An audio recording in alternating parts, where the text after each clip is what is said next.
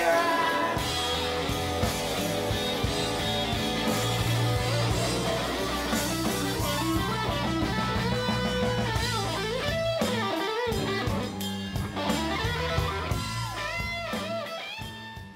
Hey everybody, Tommy Norman with the Nashville Blues and Roots Alliance. I've got a great interview for you today with Jackie Venson, who is a singer, songwriter, musician out of Austin, Texas, known for her fiery and eclectic guitar work. As always, if you want to support the local blues and roots community, head on over to bluesandroots.org, sign up to be a member, view all the upcoming events, peruse all of our artists, and more. And now, here's my interview with Jackie Venson.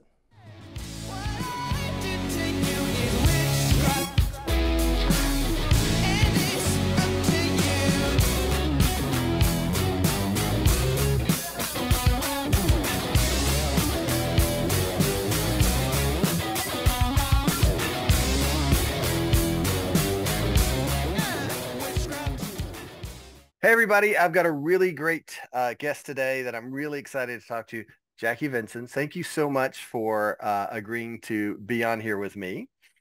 No problem. I'm happy to be here. This is the Nashville Blues and Roots Alliance, so we're going to start in the blues, but we're going to go a little bit everywhere because I know we've got a lot of ground to cover. But let's start with, you have this very eclectic style, but there is a lot of blues in there, and you're from Austin, Texas, which is a blues guitar town. You got, you know, Steve Ray Vaughan, but you've also got like Eric Johnson, Monty Montgomery, all those different folks out of there. You know, tell me, who were your early influences that kind of shifted you into the blues from where you started? So I started off with classical piano. I was not a guitar player at all until I was about 21, and that's when I picked it up. And up until then, I played only classical piano, and every now and then I would venture off from the classical compositions that I was learning to maybe try and write a song, because I was also interested in singing, like as a teen. I never really got into singing deeply when I was a teen, but I did dabble in it like at a high school talent show or two. But I didn't start getting serious about singing until I started trying to look for work. And it was actually right at the time when I picked up the guitar. I picked up the guitar because I didn't like my persona on the piano. Like I would literally write a song or learn a cover, and then I would film myself playing it, and then I would watch the video. And I didn't like it. Just didn't like it. And then no matter what I did, if I stood and then I'd stand up, I'd be like, I don't like it because I'm sitting, and I don't like how like my torso is when I'm sitting, you know? So like, I don't like the visual aesthetic of it, you know what I mean? And so then I'm like, okay, well, I'll stand up. And then I'd stand up, and then I didn't like my knees. Like, I'm just like, there's just like this big thing blocking my whole body, and then all you can see is my knees. I just didn't like it. And the guitar never came into the question? Yeah. No, it never did. It's making a comeback. It is. When I was 18, it was a pretty huge faux pas. Now, what I would ask is, because I read some interviews, so I think I saw one that Johnny Lang kind of was one of those ones that you heard and really liked. Is that a true story? Yeah, for sure. I heard Nice and Warm by Johnny Lang when I was like maybe 21 or 22. And that was after I'd already picked up the guitar, and I was just looking for guitarists to listen to, because all of my friends in college, they all recommended the best place to start learning how to play the guitar is to start listening to guitar players obsessively, like nonstop. So I did that. I took that to heart. And I found Buddy Guy immediately. They actually just ended up just dropping a bunch of albums on one of my hard drives. And I just like listened to so many, like I listened to like probably 10 B.B. King albums like on repeat. And then I ended up like finding Derek Trucks. I found Jeff Beck. I listened to them on repeat. I listened to all the Kings, Albert King, Freddie King, and B.B. King. I love Albert King. I love Albert King pretty much as I love B.B. King. I've just listened to more B.B. King because I think I think he has more recordings. He was really prolific. So I've just spent more time listening to him because I've just listened to everything he's ever released, and he's released so much. I think the only other person who can compare to how prolific he is Buddy Guy, who I also have listened to all of. So I was just like 3 years. All I did was listen to blues guitar players. And yeah, it was just like this melting pot of everybody you can imagine, really. But it was heavily Buddy Guy, B.B. King. I listened to Derek Trucks obsessively for like a year. uh, and then also Jeff Beck. And have never really seen you play slide? Do you do any slide? Yep. But Is I that, bend strings like crazy. you know, I work on like getting a gain and distortion combination that allows me to sometimes bend the strings in a way to sound like a slide. right. You know what I Because mean? I love Derek. I'm not a slide player either. I could never master that. But I love Derek Trix's phrasing. You just, it's smooth. There's a lot you can learn from him that doesn't involve you playing slide at all. Well, and also just a lot of us who get, the Steve Ray Vaughan clones, we're all pentatonic minors, and those crazy bends, and the melodic side of playing a melody, which I know is a big piece of your playing, is playing with the melody and things like that. Yeah, like thinking about the larger picture of a song and how the guitar solo enhances and adds to the song instead of just like sits in the middle of the song and doesn't make any sense.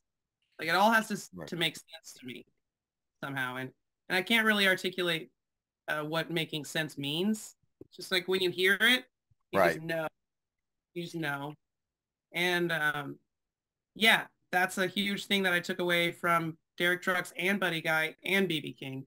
They're all extremely melodic players who sometimes get licky. Right. You know, they take these lick breaks where they're just like, whoa. And then they go right back to doing the melody. They blend the licks and the melody perfectly. And those are the guitar players I gravitate to because I just feel like anybody can do the lick shit. Right. Just Well, practice, and like anybody can do it. and BB King, when you look at BB King, I mean, his stuff was not super technical. He stayed in, the box a lot. And it would Yeah, just be, he could just play those two or three notes that would just sing. And yeah, but that vibrato. sometimes he'd rip though. He could. He You, could. you dig into his like, especially his earlier stuff, like Right. before he was 70 and 80. Like everybody's like always only listening to him like after 1990. I'm like, no, listen to B.B. King from like 1971. Or even the early stuff, like 3 O'Clock Blues and stuff like that, the early stuff. Hell out of you, man. You'll think this is Buddy Guy because you're hearing this like frantic guitar playing, like, and it's BB King just ripping as like a 30-year-old, man. You know, like everybody who has only just loosely listened to BB King, they've probably only heard his later recordings. They haven't heard his like deep cuts.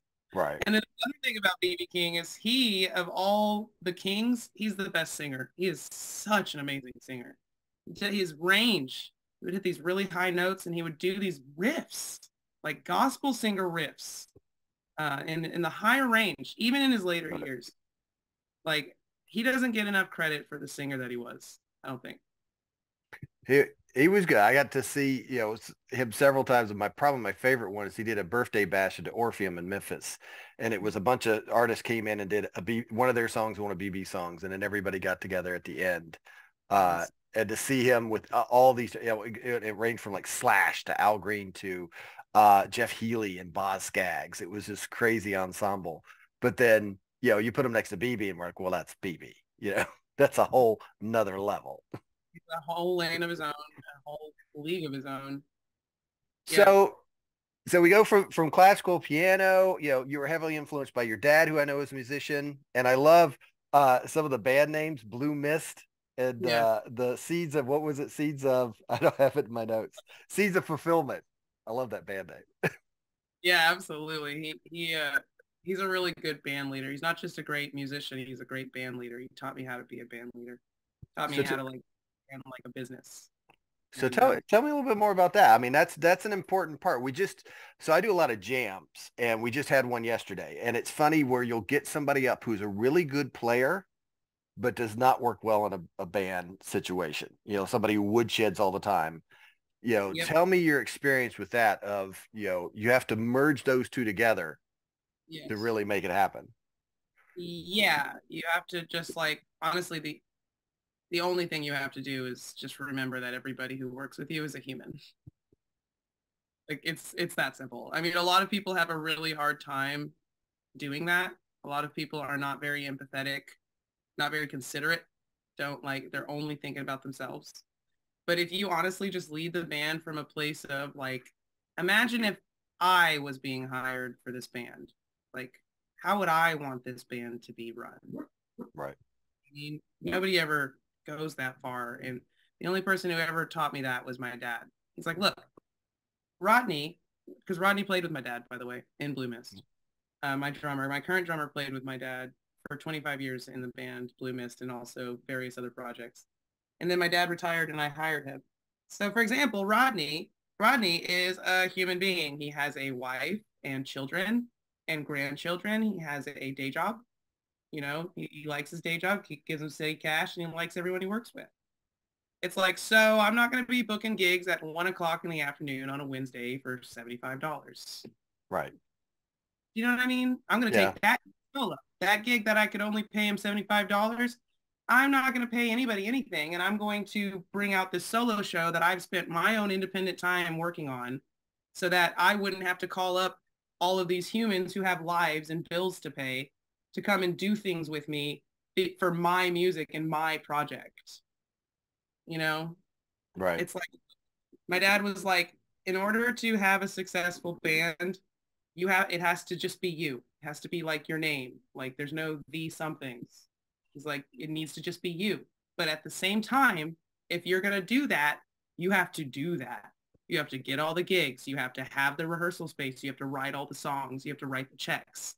You have to have the van to go on tour. You have to buy all the plane tickets. You have to pay every time. And if you can't pay, you don't pay. You do it yourself. You can't pay, you don't hire.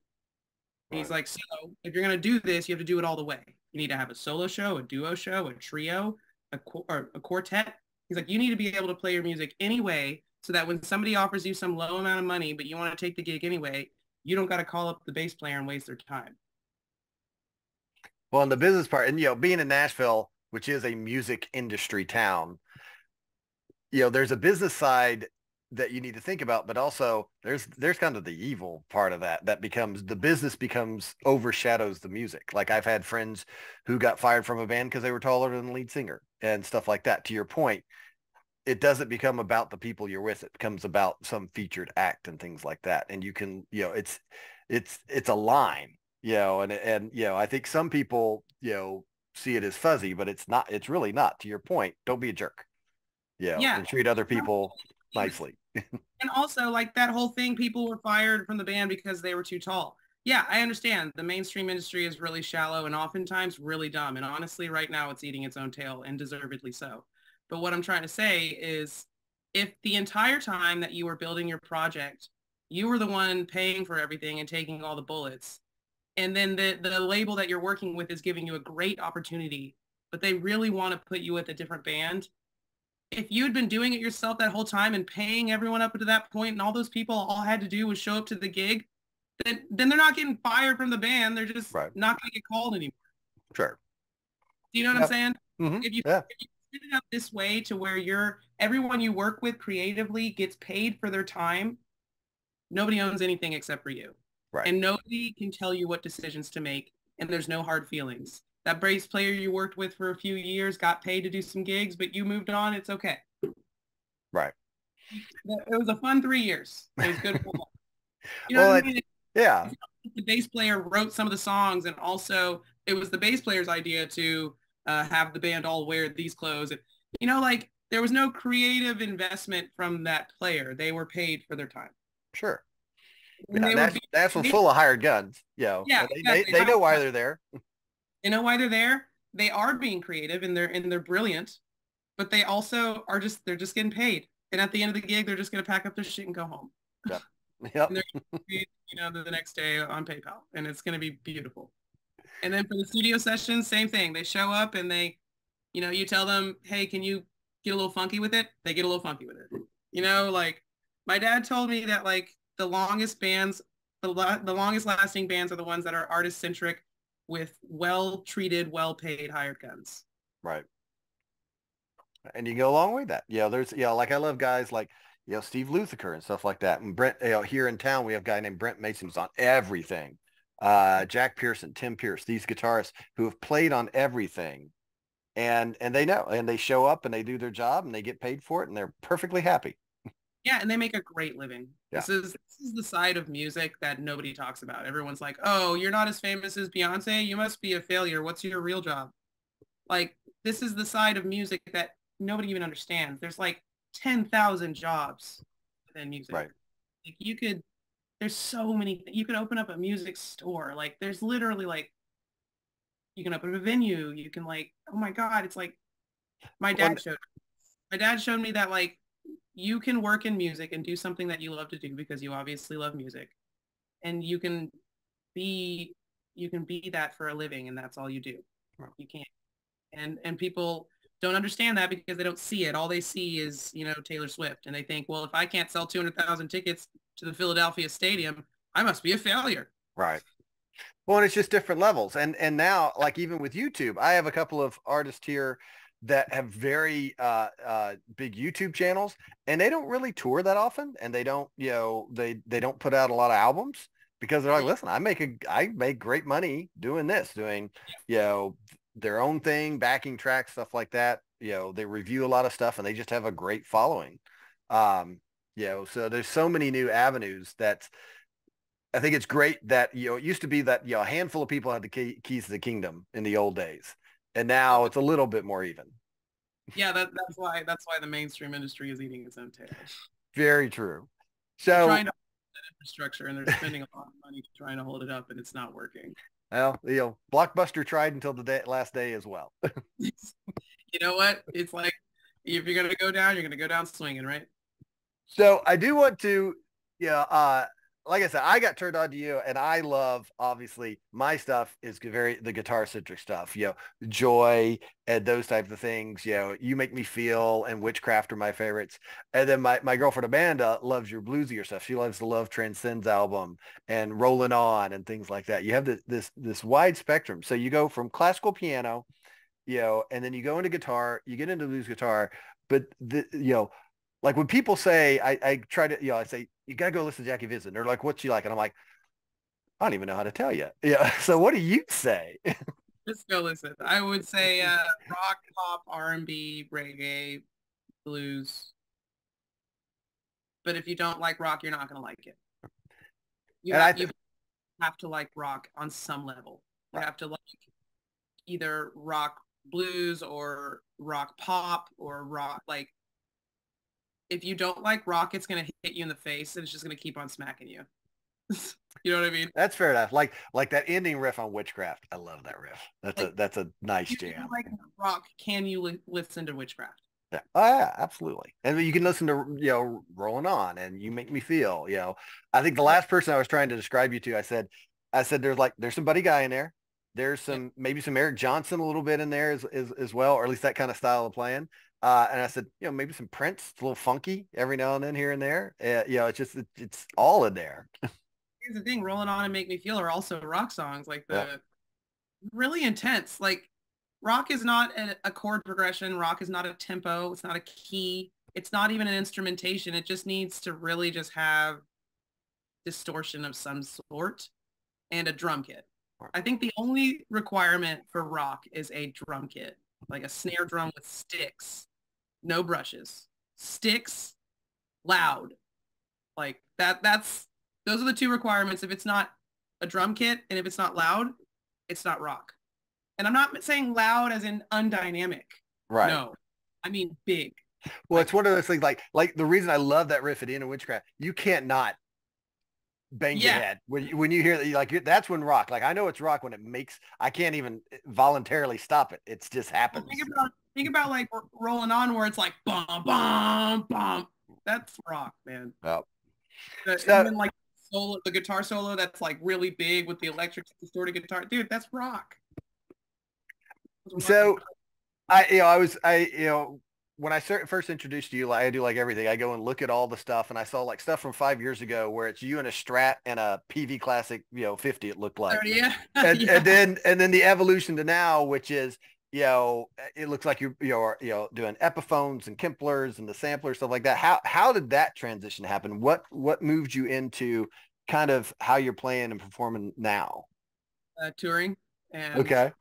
Is that just easier to have, because you can have just a drummer and a sampler and do that? Well, that's just the tip of the iceberg. The Kemper is for consistency of sound, plus the Kemper sounds better than an amp. It sounds better, and also I sound the same in Alaska as I do in Germany. Right. This is the Alaska amp has been sitting out in the humidity all day, so this show my guitar is going to sound muddy, but the German amp is fine tuned, so this show it's going to sound clean. Oh, but the Minneapolis amp that was backlined, that one the tubes were old, so it's going to be buzzy. But then, you see what I'm saying? Yeah. It's just like Kemper, Kemper, Kemper, Kemper, Kemper, Kemper every gig. Right. You know Well, what and I mean? I think I've went full circle. Like when I first started, I couldn't afford, like, so I had a Gorilla amp was my first amp. And this is crappy little state of the art. And then I, eventually moved into tubes, and I had a PV Classic 30 and a Blues Junior. But then I got tired of hauling stuff around. And to your point, like, plugging that PV Classic 30 in and some smoke coming out. Yeah. Then what do? Then you have to Yeah. use like your friend's like solid state in the back of the closet maybe. And then it's like you got to go from a tube amp to a solid state like 10 minutes before your gig starts. It's like, nope. No. Well, and here in Nashville in downtown, there's so much live music going on, and they're swapping people in and out. They don't even have amps on stage. Everybody is using modelers, either floor ones or something like that, just because it's so much easier. And to your point, it's consistent. And also, especially because I know you have like a very eclectic sound. There's lots of different sounds coming in there. Being able to just step on one thing and say, do all of this. And here's a scene, and here's this setup. It's just so convenient. And yeah, if you really, really listen, you might listen to it, but 99.9% of the people don't care. Yeah, no, the only people who know are the people who read about it beforehand. Absolutely nobody knows. Yeah. Yeah. Yeah. If it sounds good, it is good. You wouldn't know what it was if you didn't read an interview or look me up. Right. You would just think it was like just a really sick sounding electric guitar. you know? So I was reading the Guitar World interview and about that transition from Strats to Epiphones. And it sounded like it was kind of one, just how it set with you, but then also like moving to humbuckers and getting a little bit of that girth to the sound. Getting that punch. Yeah, no, the humbuckers, I'm never going back. I was actually introduced to humbuckers on a Strat, on this white Strat I used to, it's like a white and black Strat with a Texas flag on it. I played it on live in Texas and also the Joy Alive at the Paramount Theater, which is on my YouTube channel. Yeah, that was the Strat, and that's also the Strat I recorded Vintage Machine on, as well as the original iteration of Joy. Also, the Love Suite Limited release was recorded with that Strat. Strat's a really great studio guitar, I'm not going to lie. Really, really great for the studio. You can change the sound to whatever you want. And the noiseless pickups are nice because you don't have like all that crap to deal with afterwards and mixing. But the Kemper gets rid of all of that, So like anything wrong with a humbucker, the Kemper smooths it out. And it just like brings out all the best things about it. It's like it brings out the gain without the noise. It brings the volume without the harshness, the edge. It's so great. And it's so much better than noiseless for what I'm trying to do. I'm literally playing rock, so I need like loud. I need loud. I need in your face. I need cutting. I need lead. And I need smooth. Like this smooth where I can do like hammer-ons and stuff, and it's just this smoothness that's like kind of inexplicable. And also impossible for a Strat to recreate, even if you put humbuckers in it. It's about the bolt-on thing versus the one single piece of wood. It's also the scale of the neck. It's just, scientifically speaking, the two sound the way they sound because of how they're built, and neither of them can sound like each other. It's just how it is. Like, just neither of them are better or worse than each other. It's all about what tool you need for your sound. And the single cut with the humbuckers in the smaller neck, if I'm playing leads, man, that's what I need. Well, when I've watched you play, you are fiddling with everything all the time. Like you're switching in between in mid riff sometimes, Because the tones in a humbucker, the combinations, they're night and day. It's like I'm putting on a different guitar. And then sometimes I want like one note to be soft. I want the higher notes to be on the warmer pickups, and then I want the lower notes that'll interfere with the bass frequencies. I want them to be on the bridge pickups so that I take away the bassiness. of the, the neck pickup. Right. So if I'm playing like a solo and I want to play low notes, but there's bass going on, I need to cancel out. I need to take out the low note frequencies, but be able to still play the note. So I switched to the bridge pickup, which makes the whole thing more shallow. I also move my picking hand a little farther to where I'm over that pickup instead of over the neck pickup. Right. But that's like at the end of Make Me Feel when I'm playing those low notes, because it sounds like a human voice, like talking. Right. Down there, and the higher notes, it sounds like fucking angel trumpets. Low note, the low notes of the guitar when used in solos sound like chitter chatter, like, and so it's like the solo becomes like a conversation. Right. To that point, so another part of your style is singing and playing the medley, the vocal medley at the same time together. How did that evolve? Well, it started off, I just always had a shitty monitor situation, like just the worst monitor situations you can imagine. And I could never hear myself.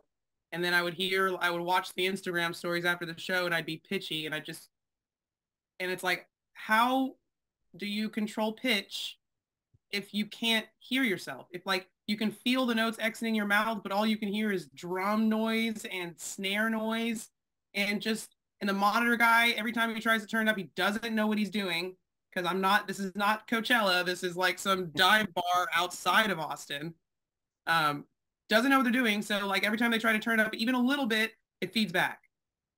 These were the days of like not nice venues. Like I had to just get whatever gig I could get. Right. And the terrible, or they were mediocre at best. And some sound places didn't have monitors. Oh, well, we're an acoustic venue, you can just kind of like hear it bouncing off the wall. I'm like, have you ever even stood in the same room with a drum kit? I'm not hearing shit bouncing off shit, man. Right. I'm not hearing anything. All I'm hearing is psh, psh, even the most dynamic drummer. This is a loud instrument to be standing next to. So like, yes, I need this speaker to give me information. And like, this was years I had to deal with this before the venues finally got nicer. Years I had to deal with this. And so I would start so that I could get my pitch right and know that I was singing the right melody. I would double it with the guitar. And then it started just turning into its own thing. But it started off as just, I need to hear myself. I need to match pitch. I need to not sound like crap, and I need to like not be a bad singer, dude. Well, that's so interesting that it was, a very practical need for it that turns into kind of an integration of your style. And then I think we were talking about, being very melodic, still rocking, but still being melodic, that you can, like I think I was talking to somebody yesterday. They were talking about, I go with the Neil Sean way of soloing. You play the medley twice, and then you shred, and that's your solo. Yeah. And I think because you're already coming from the medley, you've already been playing the medley for pretty much the whole time, and you can slide right into that, medley and then the shredding part and back and forth, which you seem to kind of ebb into effortlessly. Well, because it started off as a desperate plea to sing on pitch in front of people and not be filmed in the age of the internet as a person who can't hold pitch. Because I can hold pitch, I just can't hold pitch when I can't hear yourself. Yeah. It's like I can't hear. You remember when Adele stopped the entire TV show and they went to commercial break because she couldn't hear herself? Well, it's because you're right. Like there is the famous when Taylor Swift sang with Stevie Nicks, and she sang off pitch. But I'm like, listen, she probably couldn't hear herself. She could probably sing fine, but you take the best singer and put them in some place where they can't hear themselves, and you don't know what you're gonna get. Yeah, what are they? I mean, some of them are so great that no matter what, it's like the muscle memory is just wow. I'm talking about like the Whitney Houstons of the world. That rarefied. Rarefied, like the people who become superstar singers. They know how to deal with this in their own way. Like gospel singers and stuff, because they're used to being in big choir situations in churches, a lot of chaos, So some people that come up singing in church choirs like that, they know how to deal with this too. They know how to like maybe like feel with vibrations if they're on the right key. That's not my background, man. My background is piano and then guitar, and then the singing was just my dad telling me, if you want to make any money as an artist, you got to start singing. And so I just started singing because otherwise I'd have to hire a singer. You know what I'm saying? Like, I'm like, okay, I definitely sing well enough to be able to just like sing along and have this still be about the songs and about the guitar and stuff. So, but like I said, it started off as just like a desperate grasp to not be considered a pitchy singer, and then turned into this thing that kind of like everybody is obsessed with now. But I do it now because it's fun, because the guitar can do riffs that I'm not capable of doing on my own. Right. So I get to riff vicariously through the guitar whenever I do that doubling thing. Like if I were a person who could sing the way that I could riff on the guitar, like just, I wouldn't need the guitar, dude. I'd be like a superstar singer. I'd be like Fantasia, dude. I'd be like, I'm serious about that. If I had natural thing, the way that I do with instruments, we'd be having a totally different interview right now. You know what I'm saying? But with the guitar, I'm able to reach those riffs. I can just kind of like ride along with it. Like the guitar is Superman, and I'm just like Lois Lane holding on to it. You know, and you have an extra backup singer, basically. I also harmonize. I constantly, I'll split off and harmonize with the note that I'm playing on the guitar. I do that all the time. That is so fun. And it's easier for me to hold pitch because I can feel the pitch against the frequency of the guitar note as well. Like, you know, when a pitch is off, beyond just being able to hear it, you can feel it. Feel it, yeah. Vibration of a clash. And so that's why it helps me stay on pitch so much when I sing with it, you know. It also is like an undertone to my voice, so it's like adding an element to my voice that nobody else has. Right.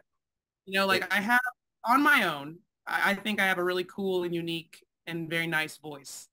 But there's a billion people out there who have a really cool and unique, very nice voice. There's nobody else out there who opens their mouth and a part of their voice is an electric guitar. I see it as a way to completely stand out. Well, and I know it got you noticed by Frampton, who is also a guy who usually plays that way. I was just recently, Eric Gales played here in Nashville, and Frampton was in the audience, and Eric Gales afterwards was like, I was so nervous the whole time because I'm playing in front of Peter Frampton. But one of your celebrity fans that I was impressed with is Vernon Reid, because I love Vernon Reid. I'm stoked about that. He's also just a really, really great like soul. I mean, he's just a great person. Because he's another guy who has a very unique playing style that at some point in time people were like, oh my God, that's just noise. And I'm like, no, try to play that noise. Because it is not just noise. That's what I always said about rap. I'm like, oh, it's easy. Do it. Yeah, do it. Do it. I can do what Eminem does. Okay, go do it. Do it. Actually, just recite one of his songs. Never mind writing it. Just recite it. No. Go. You know, like that was always my argument for rap and hip hop and stuff. But anyways, no, that's really exciting, and I'm gonna play in New York, and I think he might come to the show, so I'm excited. Oh, that would be amazing. Hopefully, you guys record that because I would love to see that. Because I've seen like the stuff with you and Gary Clark Jr. I know you did that, and did you had this string? I saw like Jason Aldean and Tim McGraw, and opening up for them, and James Taylor. Yeah, that was like a thing I won in 2014. It was a part of this department store called Belk. Yeah. They had this like thing where they decided to like have an audition process and pick like 5 musicians or 5 bands to go on a summer tour and also be like wearing their threads and like playing on their sponsored stage. But like they'd pay you for the shows and they would cover all your expenses. It was the first tour I ever went on. It was in 2014. And I was still playing the acoustic guitar. I had not learned how to play like a solo electric set yet because I was still using loopers. I used loopers 5 years before I got to that sampler, by the way. So these were still in the looping days. I didn't have a band.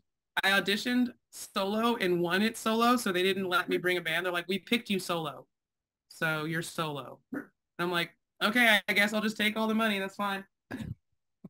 Shit. And the reason why I didn't bring a band is because it was at 10 a.m. on a Monday, the audition, and they all have day jobs.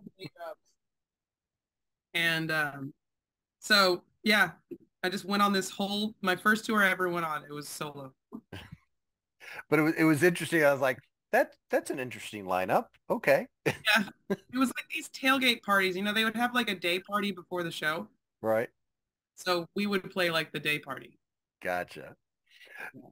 So who, you've done the tour with, Gary Clark. I know you did some stuff with Melissa Etheridge. You know, who would be like, if you got to choose who you could go and, pal around with and tour with, who would you want it to be? That's a really hard question to answer because like really famous musicians are extremely hit or miss. But I mean, just even stylistically, like I would love to play with that person. Because when you tour with somebody, usually there's the thing where they bring you out and you get to play with together like that. I feel like I'd meld with that person. I think genre wise and live stage sound wise, I think me going on like a 10 or 20 date, I do Soul Support for Alicia Keys would be Okay. absolutely crazy. I feel like I'm like if Alicia Keys played the electric guitar. So if Now, you like did you like her when you were doing piano? Was she an influence on piano as well? I mean, she's amazing. Right. So she dominated my teenage years. All like she had like 20 hits. Like between ages like 13 to 25, I think Alicia Keys had 2 hits a year. Right. Well, and it's you think about like Nuno Betancourt playing for Rihanna, and Yeah. because he's one of my favorites, and just like when I first heard like playing for Rihanna, really, and then I watched some of the shows, and I'm like, okay, no, I can see that. I mean, it's That's possible great. I have like energy music, but it's not dance club music. Like Rihanna's always been like dance hall, dance club, electronic, EDM, like with a tinge of like R&B and hip hop. And I have R&B, but it's still my stuff is pretty bandy. Well, you got the Jackie the Robot, all the No, but you're remixes. talking about Jackie Venson right now. You're talking about what I open for. Okay, that's true. That's true. Very true. So That's not fair. my music is real bandy. It's like Right. Right. so like I would actually probably musically fit in better opening for if we're talking about superstar women right now. I would fit the best with Alicia Keys because Okay. Alicia Keys is a lead singer, songwriter who plays the piano, and then she has a band. She has Right. back drummer and bass players, and she has a music director. It's a band. Like that's what I do Right. on a way smaller scale and with the electric guitar instead. Right. So yeah, Alicia Keys would be like a perfect match. Her fans would love my music. I'm sure of it. It would meld in there. Yes. What's as you've been getting all these opportunities and things like that, it always seems like on that rise up there's a point where you're in that moment and you go, I can't believe I'm here. Yeah, it's pretty weird sometimes. Yeah, it gets like that sometimes, but I try not to pay too much attention to it because the moment ends, and when it ends, True. it's like I can't believe it's over, and then it's really depressing I think because there was it's like not the reality. So like, let's say hypothetically speaking, you're an artist and you've been working your project and you've gotten to the point where you're in Cancun, Mexico, and you get to either sit in with or open for Melissa Etheridge every night, and you got paid, and your rooms are right on the resort, and you're doing it, and like it's like whoa, right? But then the gig ends, and then the next gig after that is like a coffee shop gig in like Omaha, Nebraska. well, and that's the gig is 60 to 90 minutes max, and then there's all the stuff in between it that has to happen.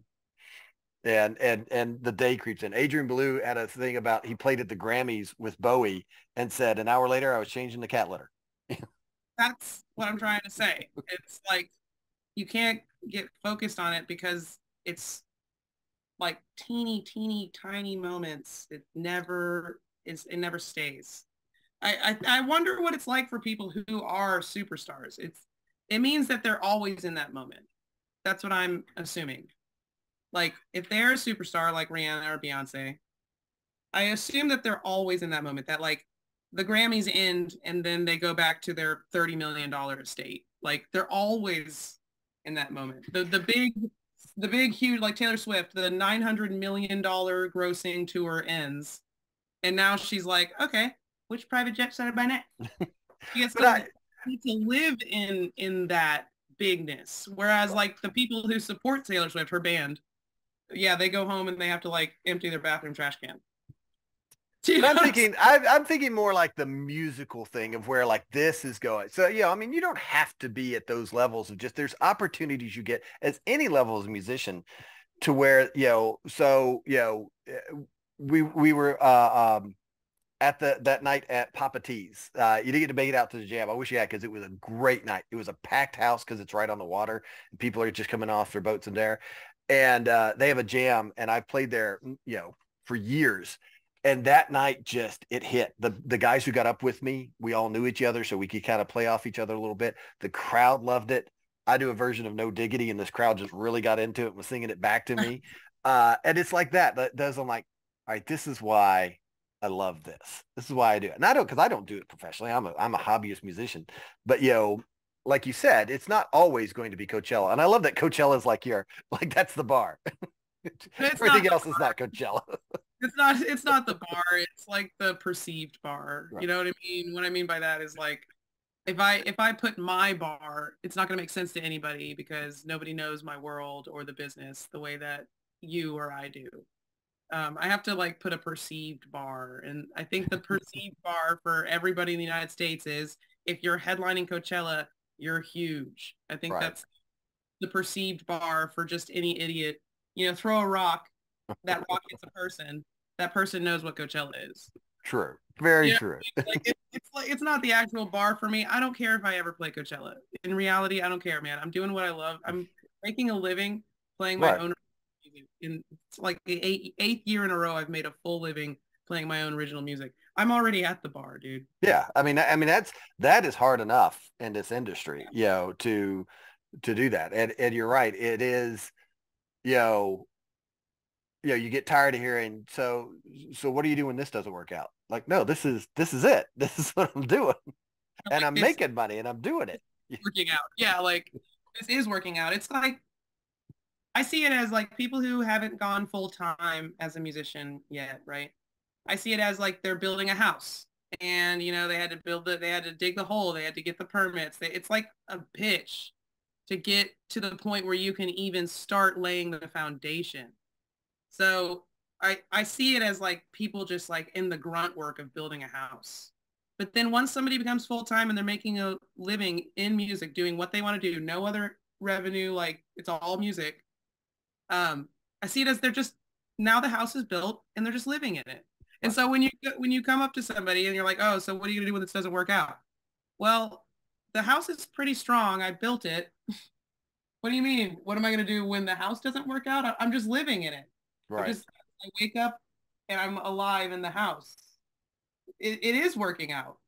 And to your point, everything, if you think about the music that's out there and the musicians that's out there, a small little percentage of it are Taylor Swift and Garth Brooks and the names everybody knows. There's a bunch of people that are making great music. They're putting out albums. They're touring.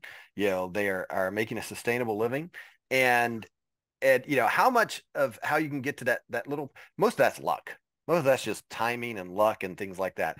What helps sustain the middle is, like you said, talent, obviously, but hustle and just gumption and putting in the work.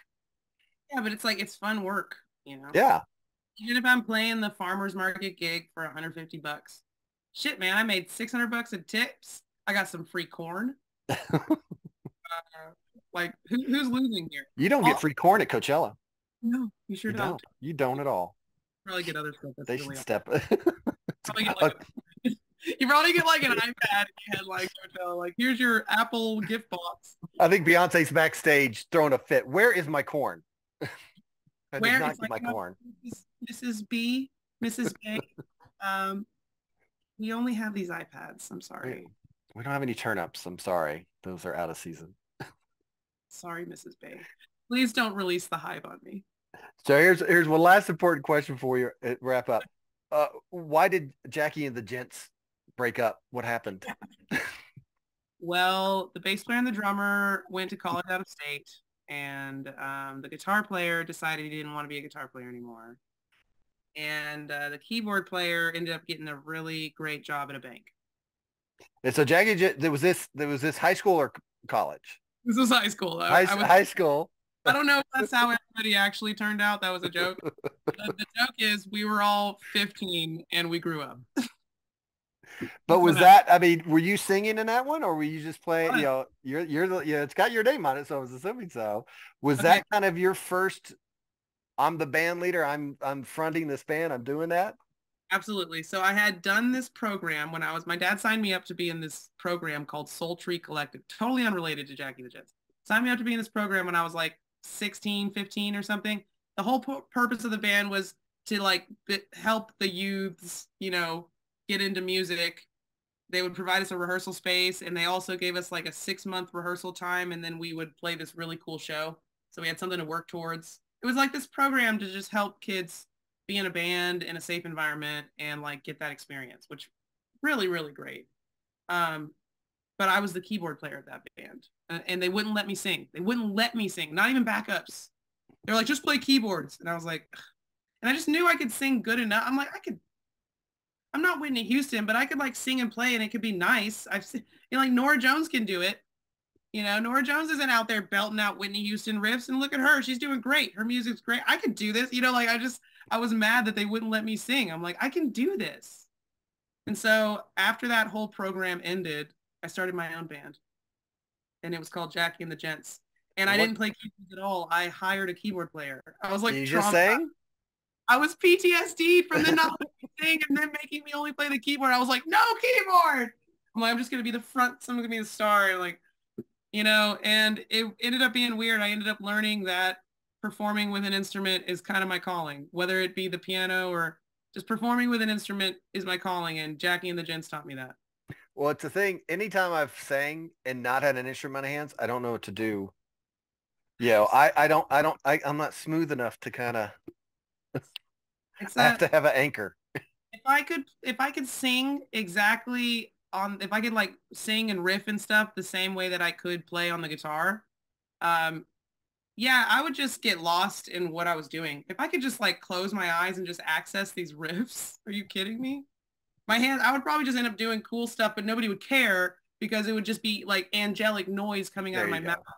Like if you watch Whitney Houston, she's like this and she does things with her hands, and then sometimes she'll just have her hands by her side, but you don't notice because it's like holy crap, like godly noise just coming out of her vocal cords, and you just don't care, and everything she does is majestic because she sounds so majestic.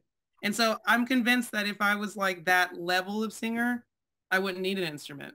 That's just what I would be doing. I would just be doing that. But then you wouldn't be you. And you I like being me, but I'm just like like a different timeline, multiverse version of me, the one that sings like Whitney Houston. Yeah, she's like, nah, I don't need all that. Check this out. And then I just open my mouth. Whoa. And just sing the national anthem and lay it down. I just like do like a church riff and then like record it on my phone and then play it back and harmonize with the riff. Like I've seen people do that at Berkeley. These types of singers were at Berkeley. Oh yeah. That top 1% that like gets on The Voice. Yeah, they were at Berkeley in troves. And it is, you know, it's a thing where, especially in your music towns, and if you're in the music industry, and not that I'm in the music industry, but I'm around it a lot. And there's people, I'm like, you're a good singer, but you know, and it's there's just something, there's an X factor that you're like, but that. So like Lake Street Dive and Rachel from Lake Street Dive, just her voice is just like, that's a whole nother thing. It's just amazing and things like that. Yes. Oh, you know, so it's and it's a thing, you know. Anybody can even dream of singing even half as well as Wendy Moten. Like there's just a whole other level where like it doesn't make any sense, but I promise you have to be born with it. It's not something that can be developed. It's something that needs to be developed if you are born with it, right? but you can't like be born, not have it, and then decide at age 10 you want to be like Wendy Moten. Well, and No. also, I mean, it's a physical thing in your body. Like a guitar, you and I can play the same guitar. So at least we have that starting with. Now it's going to sound a lot better when you do it. But, that's then the part of there. But with your vocal cord, I mean, that's just, like I no matter what you do with me, I have that much range. Now I can learn how to use that range to my advantage and apply it to the songs. I make song selections. I'm like, ooh, no, we're going to move that down to F. Yep. You know, You can make informed decision based on your limitations that you were like born with. This is what I'm trying to say. Those types of singers, you don't learn that. You are born with the ability to do that, and then you develop it. Right. You don't like turn 15, decide you want to try to go sing like that, start taking voice lessons, and then you have it. Like, no. Right. It was there. It just hadn't come out yet. Nobody released it. Yeah, almost every single one of the singers that I meet like that started singing before they were like 5. Oh. Like not even just not like in church, sometimes in church, but like just around the house. Like they just it had to come out. You know what I'm saying? Like, yep. Like it's a very mysterious thing. And it blesses all sorts of people. It's not ever just one type of person. It's not ever just women or just men or just binary, whatever, cisgendered.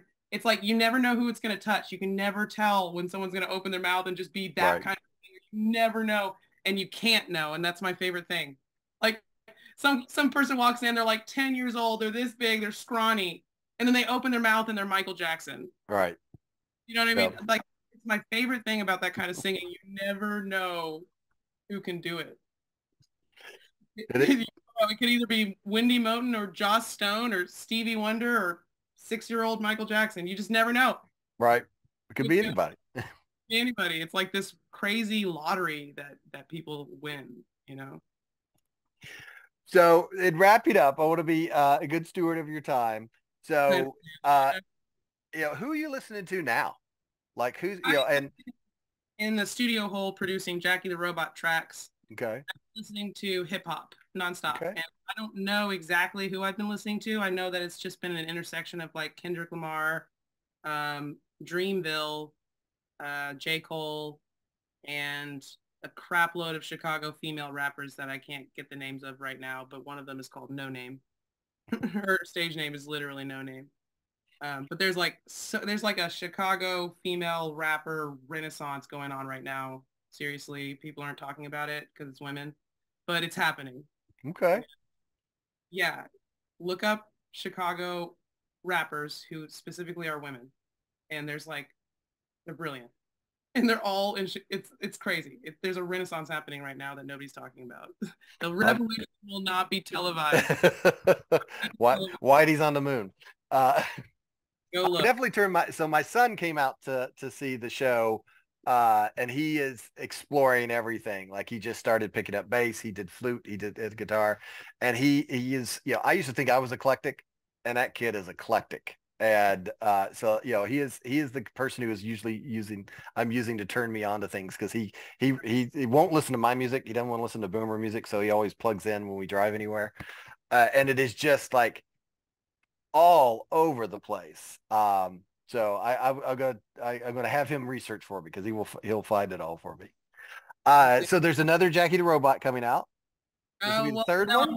This will be my I relaunched the project. Okay. I took down all the previous ones because they were all released under the Jackie Venson profile. Okay. Now I want Jackie the Robot to be their own artist. Gotcha.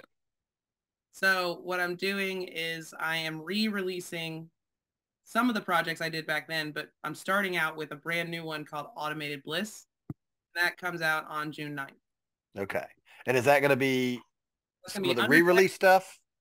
No, this is brand new Jackie the Robot. Brand new stuff. Okay. Brand new Jackie the Robot. And it's a remix of Joy. And it's also like this trancey psychedelic thing. And it comes out June 9th, and it's being released under Jackie the Robot's profile. So it's instead of finding it through Jackie Venson, you type in Jackie the Robot. This isn't a Chris Gaines, Garth Brooks thing. Am I going to have to interview like separately Jackie the Robot? Is it a different persona you have to leave and come back? No, it's not a different persona. come back in person. It's a different persona that I have to separate on the internet because Right. people like guitar music don't typically like EDM. So Right. yeah. Keep the brand separate. I get it. So what are you working on next for Jackie Venison? Okay, so Jackie Venson is coming out with Ghost in the Machine, which is a complete overhaul and then also like extension of Vintage Machine. It's going to be totally re-recorded Vintage Machine as well as unplugged versions of all of the songs as well. And then an extended outro that gives you more view into all of the demos that went into the songs, like the baby versions of the songs, basically. So it's just going to be a more robust Vintage Machine that comes out on October 30th. And then next year, I'm going to come out with a brand new album, brand new music called The Love Anthology. That's going to come out next fall, 2024. And then after that, I'm going to come out with latest hits, and that's going to be 2025. You've got it all plotted out. You do have your dad's business sense. Well, because I got to record them, and it takes like 6 months to a year to record an album if you want to really do it justice, especially if it's like a 10 or 15 track album. So, yeah, Love Anthology, I just got done recording, and now I'm going to have to start setting my sights on recording latest hits. And are you doing that, in Austin, Texas? Do you have a home recording studio, or are you doing a studio there in Austin? I split my time. Sometimes I record some stuff at home and some stuff in the studio. I usually like to do vocals in the studio because they have access to better microphones than I do. Because I don't want to go down the rabbit hole of buying microphones. But all the direct instruments, like I record the Kemper at home. It's no problem. It's studio guitar already. And Jackie the Robot, I do completely at home because it's all electronic direct instruments or a guitar, which is also direct. Right. Yep. Well, great. And then you've got a lot of dates coming up. I was just seeing those. You're not coming back to Nashville for a while, but that's okay. We'll remedy that when you get back here. Well, at least you got to see the last show. I did, and the next time you're in, I'm going to be there. Jackie, thank you so much for being gracious with your time and spending all this time and letting us weave through all the sorts of different things. It was nice talking to you, man. We covered a lot of bases. We did. And so everybody go check Jackie out. She's going to be, all this, you just heard all the great music. There's a ton of great music to go and listen to already. Because you're almost on 10 years for the Light and Me, right? Next year will be the 10th year of that one. So you've got all that 10 years, and we've got a plan for a whole bunch of new coming out. And so check it out. All right. Thanks, everybody.